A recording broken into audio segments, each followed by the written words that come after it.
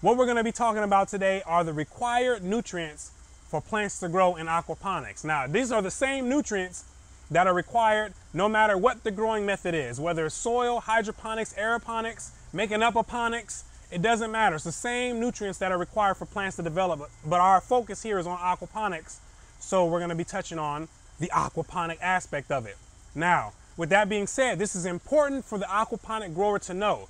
This is the fundamentals of aquaponics. You must know what the plant needs in order to supply it. If you don't know what the plant needs, how can you supply the proper nutrients to it for it to grow? It's important to know these things so you can identify deficiencies in your plants, and you can make sure that they're growing adequately, or there's adequate nutrients in the solution for them to develop properly. Now, with that being said, naturally occurring elements, there's about 92 of them that are present. When you include the elements that are synthesized by man or made by man, there's about, I think, about 118 of them. But the naturally occurring elements, there's about 92 of them. Out of these 92 naturally occurring elements, you get about 60 of them found in plant material. 60 of them have been found in plant material. And then this is in Dr. Howard Reich's book, Hydroponic Plant Production. You can read about it in there. But the reason why there's so many elements that have been found in plants is because they don't have a mechanism that could distinguish between a non-essential element or an essential element. So they're taking up pretty much anything that's dissolved in the soil or in the water solution, they're going to take it up. They don't discriminate.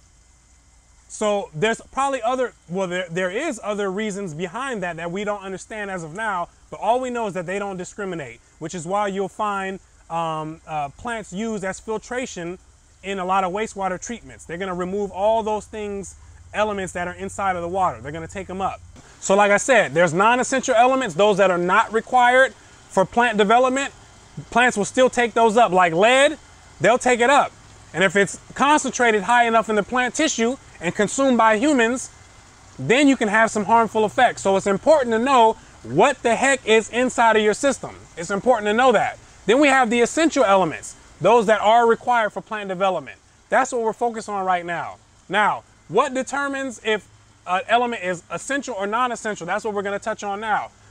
There's a scientist by the name of D.I. Arnon and P.R. Stout. In 1939, they're the ones who came up with pretty much the three criteria that determine if an element is essential for plant development or if it's not, if it's just in the way. And that's in a paper called, what is it called? The Essentiality of Certain Elements in Minute Quantities for Plant Development, with a special reference to copper.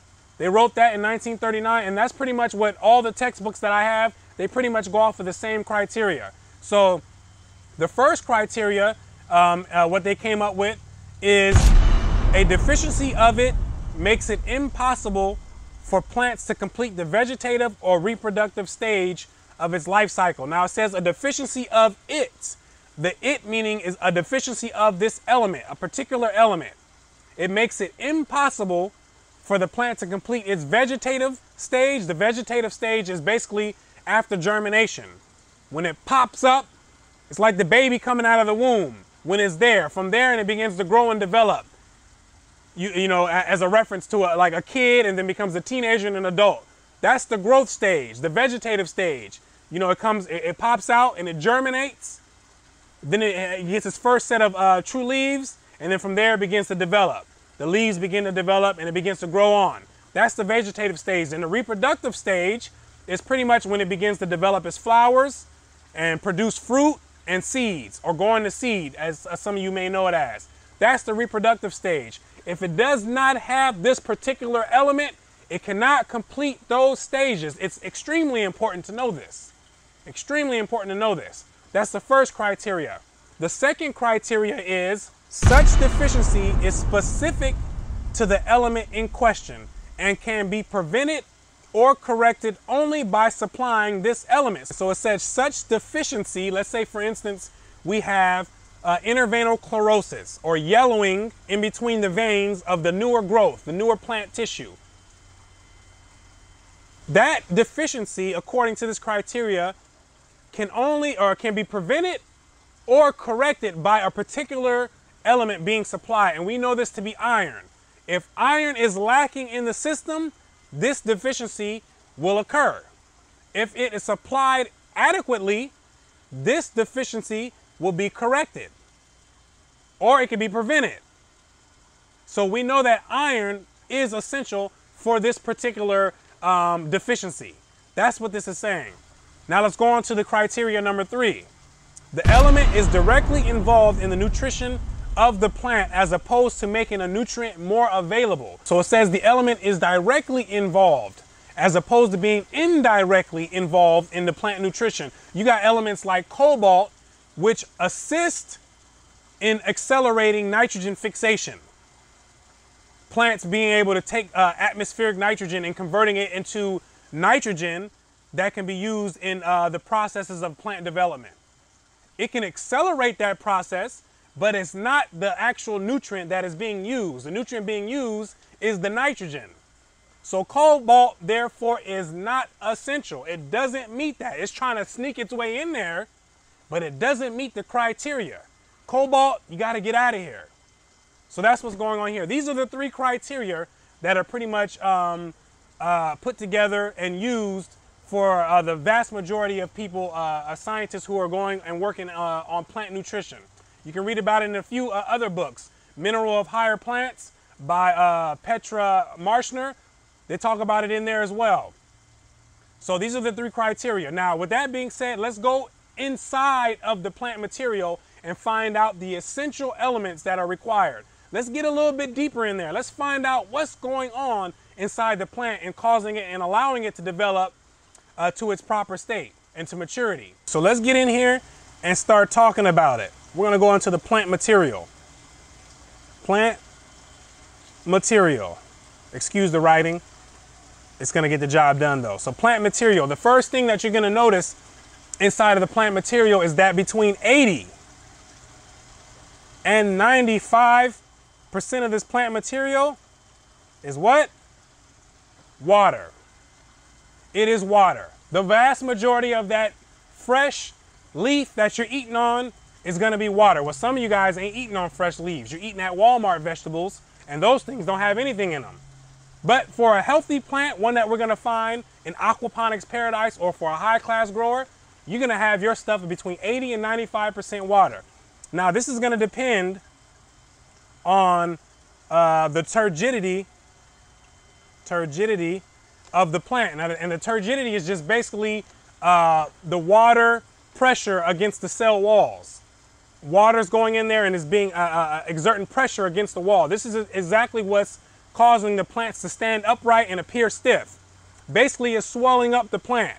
That's the turgidity of it. So depending on the turgidity of it, that's going to determine where this falls between this 80 and 95% of the water. You can come out at certain times of the day.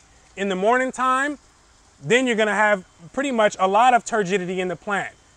A lot of pressure against the cell wall because it's not having to exert or stress itself, and it's not transpiring as much. So a lot of the water is still being held in the plant.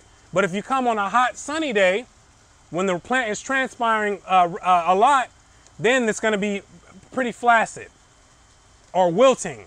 So it's not going to hold as much water. But if you catch it like I like to catch it, I like to catch mine in the morning or in the evening. The wintertime, I can catch it anytime right now, and it's going to be pretty turgid. It's still going to be pretty swollen in the wintertime. In the summertime, ooh, I have to select. If I come out and catch it in the heat of the day, man, I don't even want to eat it.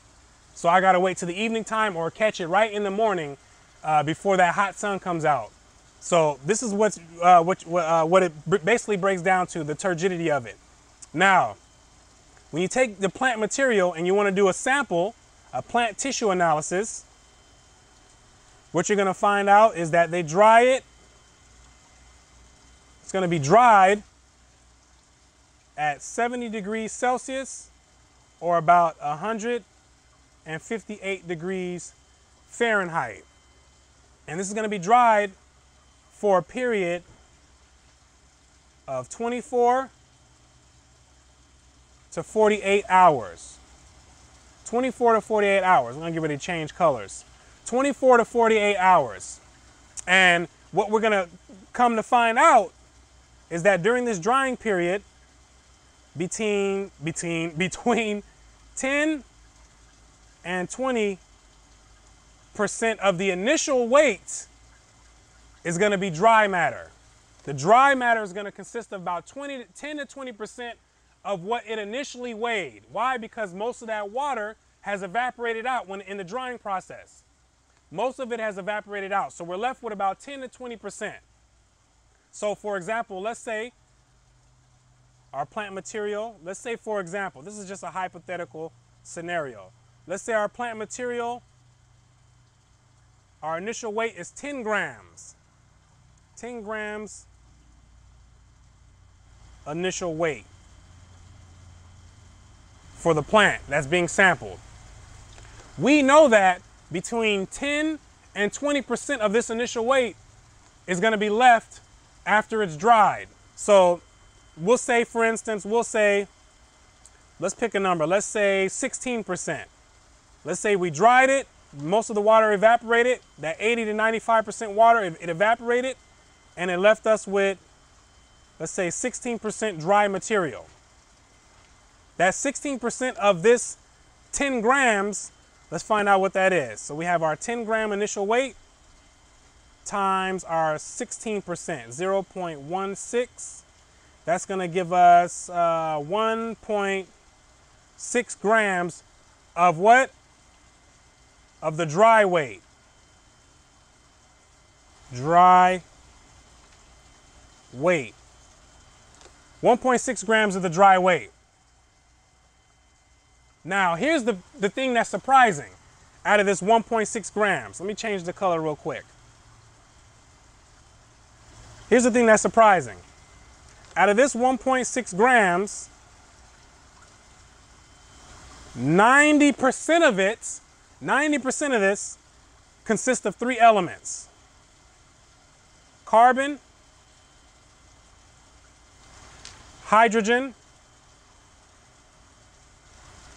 and oxygen. Carbon, hydrogen, and oxygen make up 90% of that dried weight, showing you that these guys take up, I call these the big hogs. These guys want to take up all the space. They take up all the space, and it's the same thing in pretty much all living organisms. A vast majority of it is going to be carbon, hydrogen, and oxygen. The vast majority of living organisms. And when you add nitrogen on there, it's going to be like 96%. Those four elements. But these three elements take up about 90% in this dried plant tissue. This is pretty crazy here. So when we break this down further, our 90%, we have 1.6 grams of the dry weight. That's what we were left with, the dry weight after we dried it. And then times 0.9, we know that 90% of that is carbon, hydrogen, and oxygen. And that's going to leave us with 1.44 grams. 1.44 grams of this dry weight, of this 1.6 grams of dry weight, is going to be carbon, hydrogen, and oxygen. Which leaves us, should we change the color on them? Let's change the color on them. Let's go to, let's pick a color. Which leaves us with 10% for the remaining 13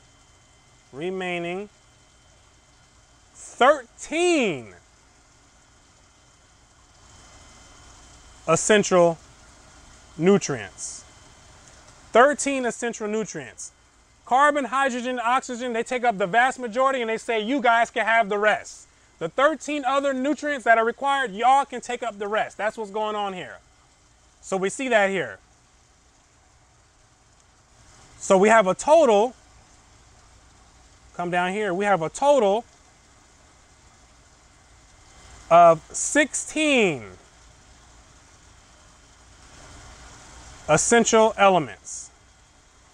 16 essential elements are required for plant development. And these 16 essential elements, they're broken down into macro and micronutrients. We'll go into that right now.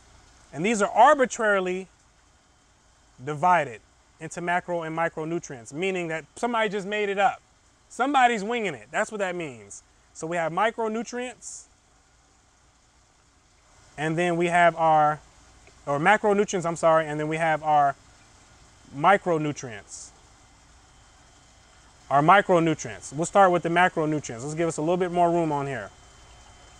We'll start with our macronutrients, and we'll change the color for this real quick. Let's go into, let's do an orange.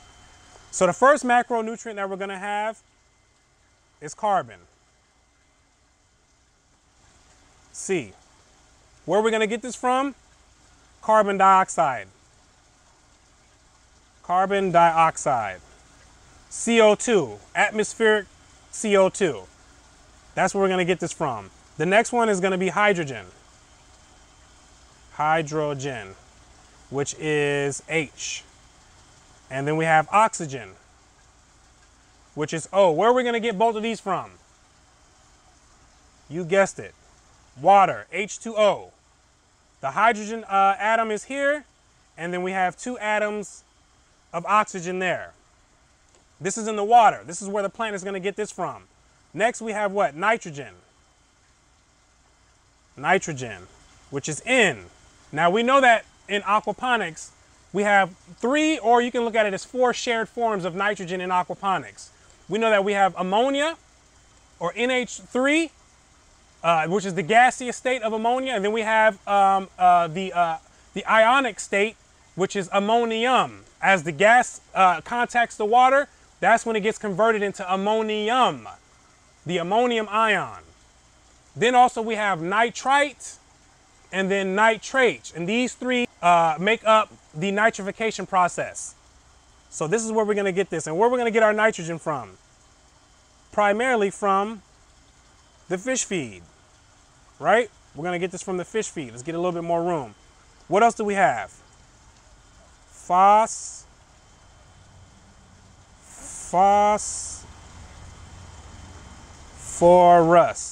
almost couldn't spell that. Phosphorus, which is, what am I thinking?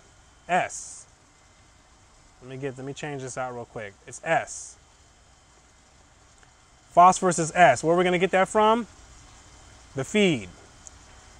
After phosphorus, we have potassium. I don't know what happened there. Let me remove that. We have potassium. Potassium, which is K. Where are we going to get potassium from? We're going to get this from our pH supplementation. That's where it's going to come from. When you're correcting your pH in aquaponics, you can supply it using potassium. After potassium, what do we have? We have calcium. Calcium, which is Ca. Calcium, we're also going to get this from pH. Also, we can get calcium from the source water. Depending on if you have hard water, there's calcium ions that are in there that will be supplied to the plant as well. Also, what we have is sulfur, which is S. That's going to come from the feed. And then we have magnesium, which is Mg. And this is going to come from, this can come from a variety of sources. It could come from pH supplementation. It could come from the water source. And then it also comes from the feed. So it depends on if you might have water that is hard. Once again, it has magnesium ions in here as well. So these here are the macronutrients. These are required in relatively large quantities for plants to develop. And these are going to be of primary concern in aquaponics. If you're going to have any problem in aquaponics, it's pretty much going to be right around here. The potassium, calcium, and the magnesium. These guys right here are pretty much competing for the same site within the plant cell. So sometimes you might have an excess amount of potassium, which could cause problems with calcium. These 3 all are interlocked amongst each other. Too much magnesium could cause a deficiency in calcium and potassium. Too much potassium could cause a deficiency in calcium and magnesium. These guys are locked in there. So these 3 are right here are very important to keep an eye on in aquaponics. Now let's move over to the micronutrients. These are required in relatively small amounts. relatively small amounts. Now, what I want you to understand is that although these are required in relatively small amounts, that doesn't mean they're any less significant than the macronutrients. Because once again, what do we go through? The criteria is if any one of these are missing, the plant cannot complete the vegetative or reproductive stage in its life cycle. So it doesn't matter if it's a macronutrient or a micronutrient, because some of these micronutrients, these guys are required in such a small amount that it's like, what are you even doing in the plant? What are you doing in there? But it's required. Don't let it be in there, and that plant's not going to make it. So what are we going to start off with? Iron. We're going to start off with iron, which is Fe. And we're going to get this in a chelated form. Iron is insufficient in fish feed. Therefore, we have to supplement it. It has to be supplemented. There's no other way around this as of now. Iron precipitates, it precipitates quickly at a solution if you don't have it in a chelated form. So we have to put it in a chelated form in order for it to stay in solution and be taken up by the plants. All right? So after iron, we have chlorine, which is Cl. And this is going to be supplied in the feed. After chlorine, we have manganese. I think it's manganese is Mn, which is coming from the feed. After that, we have big bad boron. Boron, which is B. That is coming from the feed. After boron, we have what? Zinc, which is Zn. That's also coming from the feed in aquaponics. After zinc, we have copper. Cu. That is coming from the feed. And then after copper, we have molybdenum, which is Mo. And that is coming from the feed, ladies and gentlemen. So once again, these are the micronutrients needed in trace amounts, small amounts. Some of these guys, I think copper may be required in like 0.0001%, something like that. It's made up of that in the plant tissue. Something that's just so small, but yet again, if you don't have copper in there, that plant's not going to make it.